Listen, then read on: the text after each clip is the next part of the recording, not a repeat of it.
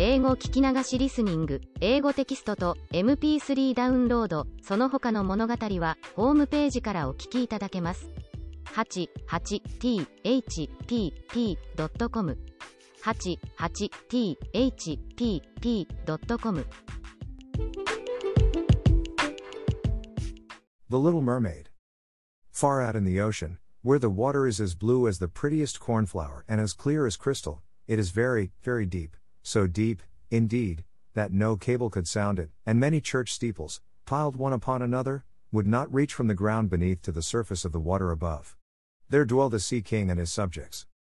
We must not imagine that there is nothing at the bottom of the sea but bare yellow sand. No, indeed, for on this sand grow the strangest flowers and plants, the leaves and stems of which are so pliant that the slightest agitation of the water causes them to stir as if they had life. Fishes, both large and small, glide between the branches as birds fly among the trees here upon land. In the deepest spot of all stands the castle of the Sea King. Its walls are built of coral, and the long Gothic windows are of the clearest amber. The roof is formed of shells that open and close as the water flows over them. Their appearance is very beautiful, for in each lies a glittering pearl which would be fit for the diadem of a queen. The Sea King had been a widower for many years, and his aged mother kept house for him. She was a very sensible woman, but exceedingly proud of her high birth, and on that account wore 12 oysters on her tail, while others of high rank were only allowed to wear 6. She was, however, deserving of very great praise, especially for her care of the little sea princesses, her 6 granddaughters. They were beautiful children, but the youngest was the prettiest of them all. Her skin was as clear and delicate as a rose leaf, and her eyes as blue as the deepest sea, but, like all the others, she had no feet and her body ended in a fish's tail. All day long they played in the great halls of the castle or among the living flowers that grew out of the walls. The large amber windows were open, and the fish swam in, just as the swallows fly into our houses when we open the windows, only the fishes swam up to the princesses, ate out of their hands, and allowed themselves to be stroked. Outside the castle there was a beautiful garden, in which grew bright red and dark blue flowers, and blossoms like flames of fire, the fruit glittered like gold, and the leaves and stems waved to and fro continually. The earth itself was the finest sand, but blue as the flame of burning sulfur. Over everything lay a peculiar blue radiance, as if the blue sky were everywhere, above and below, instead of the dark depths of the sea. In calm weather the sun could be seen, looking like a reddish-purple flower with light streaming from the calyx. Each of the young princesses had a little plot of ground in the garden, where she might dig and plant as she pleased.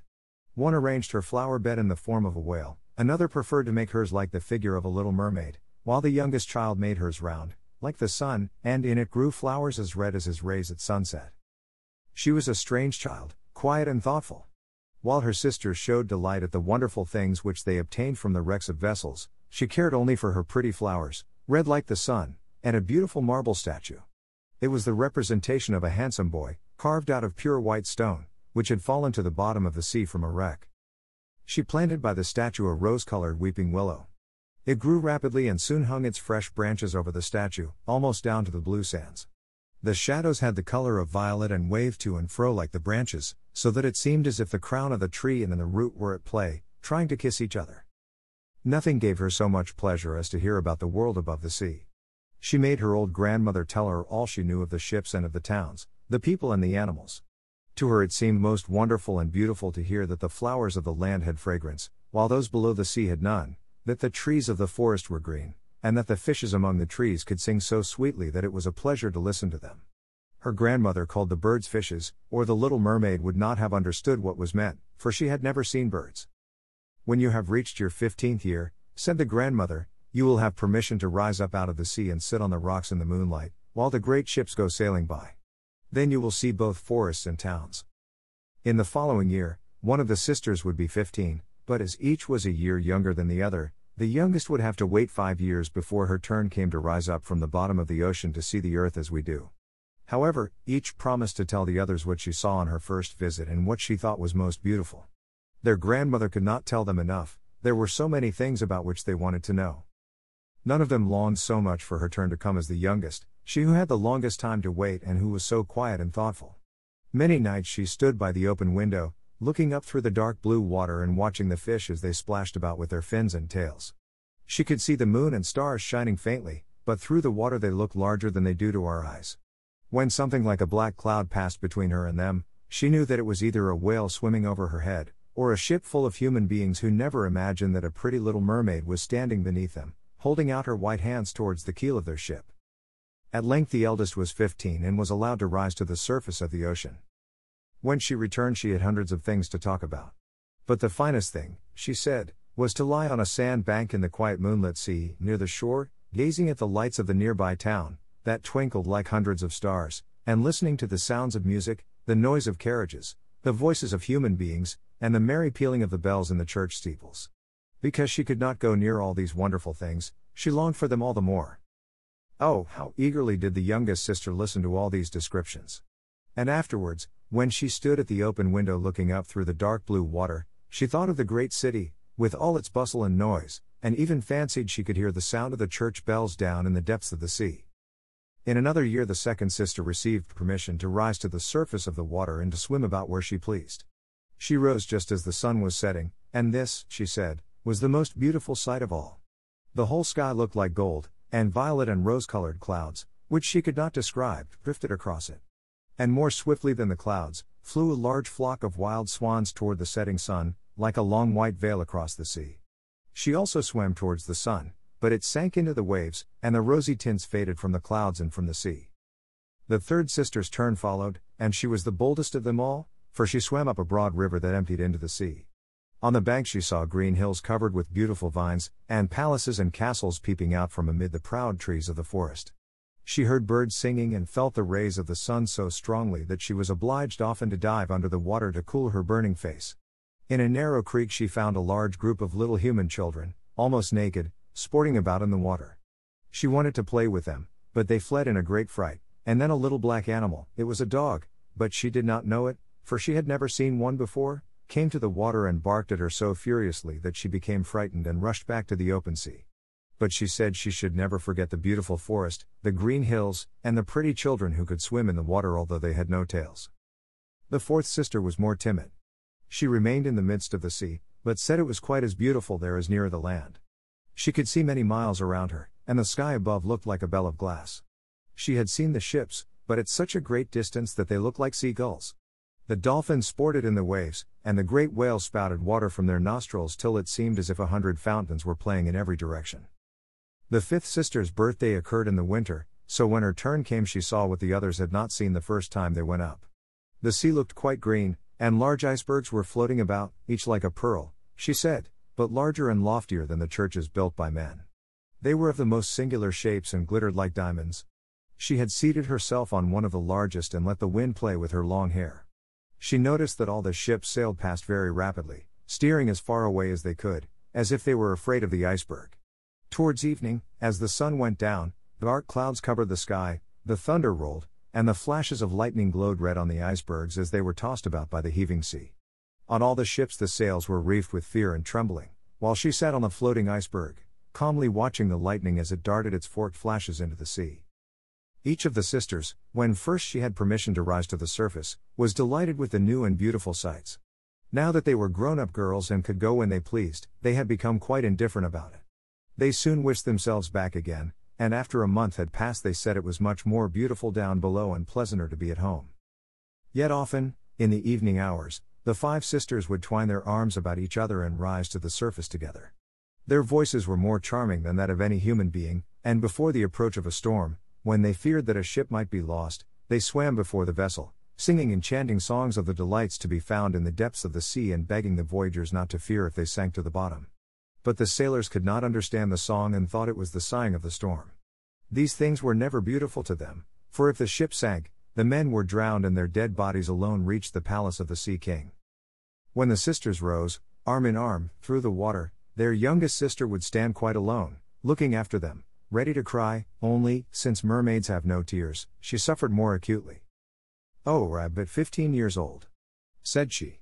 "I know that I shall love the world up there, and all the people who live in it." At last she reached her 15th year. "Well, now you are grown up," said the old dowager, her grandmother. "Come, and let me adorn you like your sisters." And she placed in her hair a wreath of white lilies, of which every flower leaf was half a pearl. Then the old lady ordered 8 great oysters to attach themselves to the tail of the princess to show her high rank. "But they hurt me so," said the little mermaid. "Yes, I know," Pride must suffer pain, replied the old lady. Oh, how gladly she would have shaken off all this grandeur and laid aside the heavy wreath. The red flowers in her own garden would have suited her much better. But she could not change herself, so she said farewell and rose as lightly as a bubble to the surface of the water. The sun had just set when she raised her head above the waves. The clouds were tinted with crimson and gold, and through the glimmering twilight beamed the evening star in all its beauty. The sea was calm, and the air mild and fresh. A large ship with 3 masts lay becalmed on the water. Only one sail was set, for not a breeze stirred, and the sailors sat idle on deck or amidst the rigging. There was music and song on board, and as darkness came on, 100 colored lanterns were lighted, as if the flags of all nations waved in the air. The little mermaid swam close to the cabin windows, and now and then, as the waves lifted her up, she could look in through glass window panes and see a number of gaily dressed people. Among them, and the most beautiful of all, was a young prince with large, black eyes. He was 16 years of age, and his birthday was being celebrated with great display. The sailors were dancing on deck, and when the prince came out of the cabin, more than 100 rockets rose in the air, making it as bright as day. The little mermaid was so startled that she dived under water, and when she again stretched out her head, it looked as if all the stars of heaven were falling around her. She had never seen such fireworks before. Great suns spurted fire about, splendid fireflies flew into the blue air, and everything was reflected in the clear, calm sea beneath. The ship itself was so brightly illuminated that all the people, and even the smallest rope, could be distinctly seen. How handsome the young prince looked, as he pressed the hands of all his guests and smiled at them, while the music resounded through the clear night air. It was very late, yet the little mermaid could not take her eyes from the ship or from the beautiful prince. The colored lanterns had been extinguished, no more rockets rose in the air, and the cannon had ceased firing, but the sea became restless, and a moaning, grumbling sound could be heard beneath the waves. Still the little mermaid remained by the cabin window, rocking up and down on the water, so that she could look within. After a while the sails were quickly set, and the ship went on her way. But soon the waves rose higher, heavy clouds darkened the sky, and lightning appeared in the distance. A dreadful storm was approaching. Once more the sails were furled, and the great ship pursued her flying course over the raging sea. The waves rose mountain high, as if they would overtop the mast, but the ship dived like a swan between them, then rose again on their lofty, foaming crests. To the little mermaid this was pleasant sport, but not so to the sailors. At length the ship groaned and creaked, the thick planks gave way under the lashing of the sea, as the waves broke over the deck, the mainmast snapped asunder like a reed, and as the ship lay over on her side, the water rushed in. The little mermaid now perceived that the crew were in danger, even she was obliged to be careful, to avoid the beams and planks of the wreck which lay scattered on the water. At one moment it was pitch dark so that she could not see a single object, but when a flash of lightning came it revealed the whole scene. She could see every one who had been on board except the prince. When the ship parted, she had seen him sink into the deep waves, and she was glad, for she thought he would now be with her. Then she remembered that human beings could not live in the water, so that when he got down to her father's palace he would certainly be quite dead. No, he must not die. So she swam about among the beams and planks which strewed the surface of the sea, forgetting that they could crush her to pieces. Diving deep under the dark waters, rising and falling with the waves, she at length managed to reach the young prince, who was fast losing the power to swim in that stormy sea. His limbs were failing him, his beautiful eyes were closed, and he would have died had not the little mermaid come to his assistance. She held his head above the water and let the waves carry them where they would. In the morning the storm had ceased, but of the ship not a single fragment could be seen. The sun came up red and shining out of the water, and its beams brought back the hue of health to the prince's cheeks, but his eyes remained closed. The mermaid kissed his high, smooth forehead and stroked back his wet hair. He seemed to her like the marble statue in her little garden, so she kissed him again and wished that he might live. Presently they came in sight of land, and she saw lofty blue mountains on which the white snow rested as if a flock of swans were lying upon them. Beautiful green forests were near the shore, and close by stood a large building, whether a church or a convent she could not tell. Orange and citron trees grew in the garden, and before the door stood lofty palms. The sea here formed a little bay, in which the water lay quiet and still but very deep. She swam with the handsome prince to the beach, which was covered with fine white sand, and there she laid him in the warm sunshine, taking care to raise his head higher than his body. Then bells sounded in the large white building, and some young girls came into the garden. The little mermaid swam out farther from the shore and hid herself among some high rocks that rose out of the water. Covering her head and neck with the foam of the sea, she watched there to see what would become of the poor prince. It was not long before she saw a young girl approach the spot where the prince lay. She seemed frightened at first, but only for a moment. Then she brought a number of people, and the mermaid saw that the prince came to life again and smiled upon those who stood about him. But to her he sent no smile, he knew not that she had saved him. This made her very sorrowful, and when he was led away into the great building, she dived down into the water and returned to her father's castle. She had always been silent and thoughtful, and now she was more so than ever. Her sisters asked her what she had seen during her first visit to the surface of the water, but she could tell them nothing. Many an evening and morning did she rise to the place where she had left the prince. She saw the fruits in the garden ripen and watched them gathered, she watched the snow on the mountain tops melt away, but never did she see the prince, and therefore she always returned home more sorrowful than before. It was her only comfort to sit in her own little garden and fling her arm around the beautiful marble statue, which was like the prince. She gave up tending her flowers, and they grew in wild confusion over the paths, twining their long leaves and stems round the branches of the trees so that the whole place became dark and gloomy.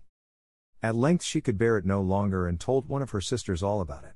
Then the others heard the secret, and very soon it became known to several mermaids, one of whom had an intimate friend who happened to know about the prince. She had also seen the festival on board ship, and she told them where the prince came from and where his palace stood. "Come, little sister," said the other princesses. Then they entwined their arms and rose together to the surface of the water, near the spot where they knew the prince's palace stood. It was built of bright yellow, shining stone and had long flights of marble steps, one of which reached quite down to the sea. Splendid gilded cupolas rose over the roof, and between the pillars that surrounded the whole building stood lifelike statues of marble.